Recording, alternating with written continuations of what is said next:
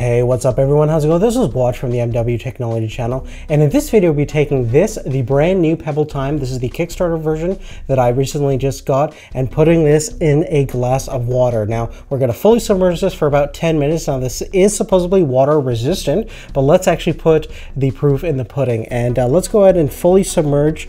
This thing will start the timer on the watch itself. Dip it right in there. We'll face it kind of up top. There we go. And we'll start a timer and see what happens. So what we're going to do is just speed up the time over here, and I'll check back with you guys in about 10 minutes.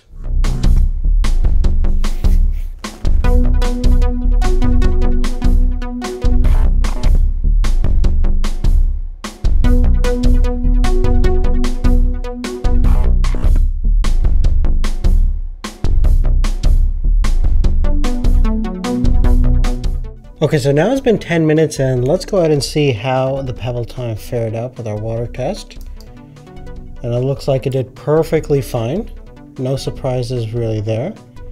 And over 10 minutes, I'm sure we can go much longer in terms of a full submersion. The real test is going to be how deep it can go. It can go about 30 meters in terms of pebble specifications, so that's similar to what we find in IP55 and IP67 certification.